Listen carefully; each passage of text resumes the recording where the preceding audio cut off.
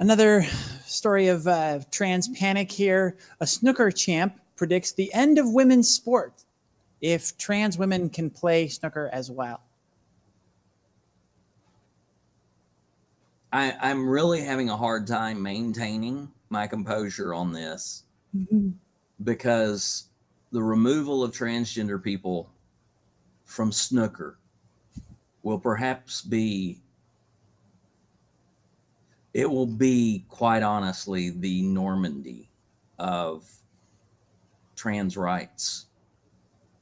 You know, this will be the fight because snooker is such an international. God, y'all, I can't even do it with a straight face. I don't even feel that's an exaggeration, Jeannie. You broke right as I was gonna jump in and yes and on that one. So I can't. You messed up our improv routine. Y'all,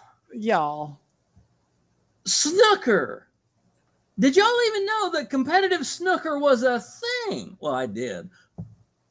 I mean, we had Caitlyn Jenner talking about her last week, saying that golf is a totally different sport than swimming. Yeah, and it's no big deal if trans women play in that sport because she likes the trans woman that's playing in that sport. Because golf is about touch. It's about feel. Snooker